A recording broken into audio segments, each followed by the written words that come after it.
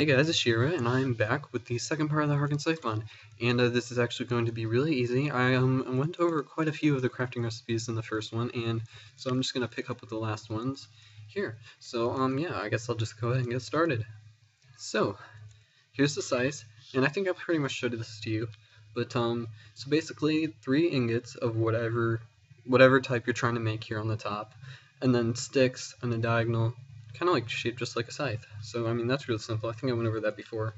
And so here's this. For the Soul Keeper, it's 3 Ender Pearls and a V, and that's what makes the Soul Keeper. Really simple again. And here's the Book of Shadows, and what you need is 5 pieces of paper in an L shape, and then 4 rotten flesh in a square inside of the L. And this is actually just used to make the Altar of Souls, which is made with 4 obsidian in like a upside down T type thing, and 200 pearls on the side of the bottom / top thingy bob of the T, and then the Book of Shadows on top, so just kind of like what it looks like. And the Soul Crucible is basically the same thing. It's a U of obsidian, which is actually 7 obsidian, and then there's an ender pearl. So kind of costly, but I mean, you kind of need it, so it's not that bad. And so that's really easy to make. And yeah. Okay, so what I need to show you real quick is something I kind of sort of didn't go over too well, and that is what you do with this. And I did go over like the armor, but there's also a few things. So iron ingots.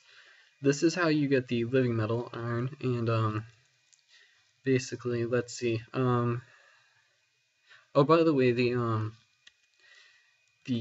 iron, or the armor actually is made the same way as regular armor, so it's just a living metal instead of like iron or whatever. And so basically, just to make living metal, you just imbue it, and it makes living metal. It's really easy, and this is actually how you fill up the Soul Keeper. I don't remember if I went over that, but that's how you do that. And really simple. That's mostly it. I do believe I skipped over the where's that? I skipped over the crafting recipes for the amulets and the talismans, and that will be in the upper right hand corner, I believe. And not too bad. They're not that bad. I mean, for what you have to do to make them. I mean, yeah. So I'll just kind of be phasing, and you probably see it right now, but I'll be phasing the crafting recipes up there for the rest of the stuff. And so yeah. Other than that, thanks for watching. If you like the commentary and you're new to my channel, like and subscribe. I really appreciate that. And other than that, I will see you guys later.